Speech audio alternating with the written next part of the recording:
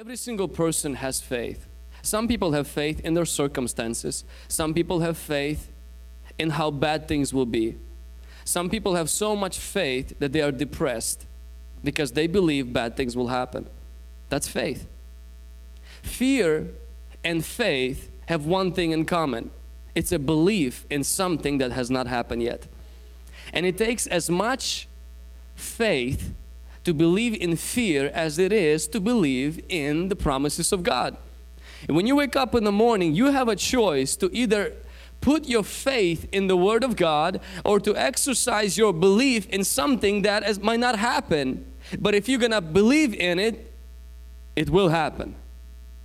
It's like the story of a woman who was always afraid that somebody is going to break into her house and steal things from her house. And so any smallest noise that would happen during the night, she would, hit her husband and says, "Go check, somebody's in our house." And her husband was so sick and tired of it, of her phobias, that every single time during the night, not every night, but every other night, he would go in, check, said, "Nobody's there." Okay, thank you for going there.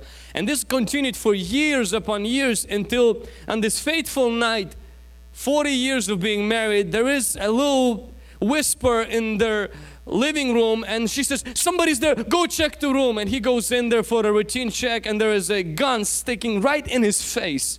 Somebody was there. And he looks at him, he says, "Oh, that's you?" He says, "Yes, I'm a thief. If you make a noise, I'll blow your brains off."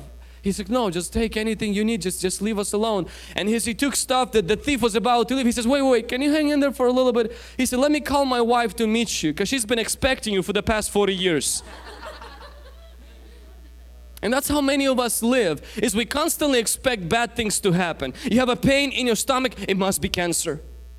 Something is happening, it must be this. You got an accident, God must have left me. You got a ticket, that's it, I'm gonna go lose this, I'm gonna go lose this. If your boss corrects you, you expect you're gonna get fired. You always expect the worst, and that is your faith at best working against you.